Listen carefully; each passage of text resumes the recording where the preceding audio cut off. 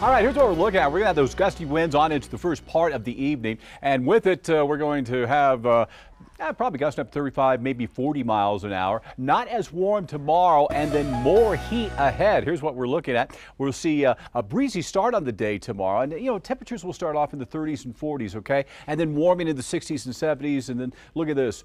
A little bit below average throughout northern and eastern parts of the state with that 52 over around Raton, but warm 70s and 80s everywhere else. So very comfortable to get outside. Winds won't be overly strong for Wednesday, Thursday, Friday. The breeze is coming up a little bit stronger with that warmth. That'll be the warmest day so far of the year with that 81. But right now I'm going to show you some winds gusting to the 30 and 40 mile per hour range throughout the area, and this would be on Sunday.